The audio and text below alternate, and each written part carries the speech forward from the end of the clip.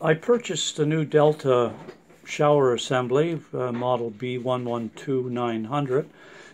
Comes with the tub spout, the water controller, and the shower head receiver up at the top. I plumbed everything in, turned on the water, and found that the hot water in the shower was not as hot as I would like it.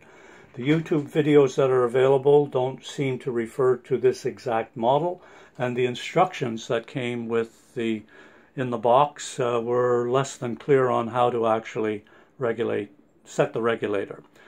So I discovered that what you do is loosen the hex nut underneath, take the handle off, remove the bolt that is holding the receiver of the handle, this bolt that's in here, take that out, remove that part, take the collar off, take the O-ring out, and now you can remove this blue piece here, which is the temperature controller. You'll see that it is notched, and those notches permit you to put this lock it into any particular position.